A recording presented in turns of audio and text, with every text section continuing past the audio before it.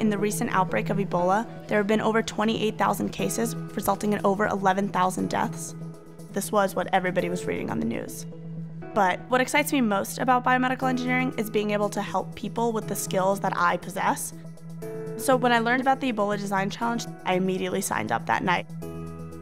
So the number one reason for this design challenge was this notion that you have the bravest, the most passionate, the most selfless people in West Africa taking care of Ebola patients.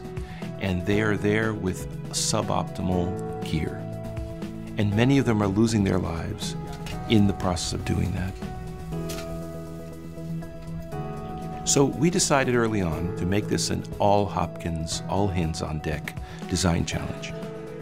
What the challenge was to deal with PPE, which is personal protective equipment for Ebola workers. And we started to subdivide the problem into some discrete topics, like visibility of the healthcare worker, removing the garment carefully, more fluidly, and then comfort. In fact, Gabby worked on that team that focused on the thermal cooling of the suit.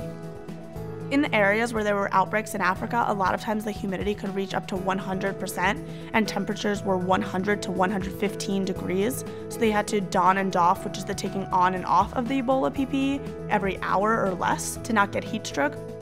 So this becomes very dangerous when you have this virus on the outside of the suit. So my group decided to focus on the cooling and the venting to increase the amount of time that the caretaker can stay in the PPE. Materials which are air permeable and now the current suit has multiple vent systems, especially in the face mask.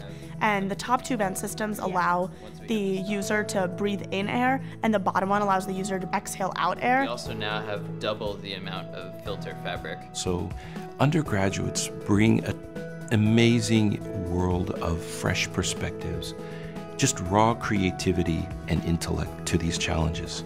And I think Johns Hopkins is a place where you bring these amazing students together with amazing experts, and then you get something totally new. And together with Johns Hopkins Technology Ventures, we were able to get a licensing deal done with DuPont for the Ebola suit. And we expect product in the market in record speed. And when people wear that product, they're going to be safer and they're going to be more comfortable and they're going to do their job better. So the work that Gabby did, the work that other undergraduates did, other students did in that design challenge is going to save lives.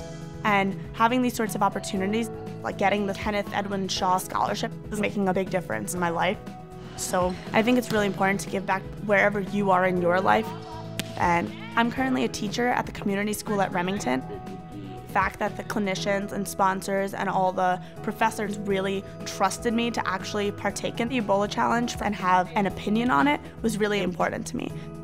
Although I was contributing such a little portion to a huge team, the experience definitely gave me a lot of confidence in terms of applying my knowledge to something that I haven't done before, and it allows people to go into the future knowing that they can make an impact in the world.